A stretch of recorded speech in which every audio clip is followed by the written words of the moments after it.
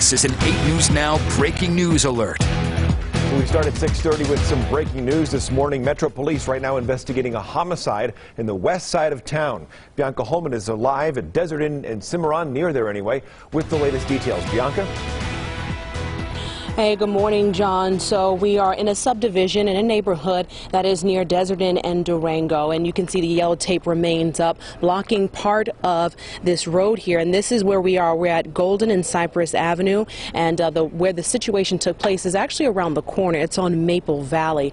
Now, within the last 5 minutes, we actually saw one cruiser leave, but there's still several police vehicles out here in this area blocked off. And this is the time now that the kids are getting up and getting to the bus, and then also people out walking their dog or doing a morning workout. So you can imagine it's pretty disturbing to see this happen. And so again, details are limited right now, but we do know that the police is responding to a homicide in this area. So again, we're still waiting a media briefing to share more details about what actually occurred in this morning. So once we have those, we will be sure to keep you updated here online and then also on air. Reporting live, Bianca Holman, 8 News Now.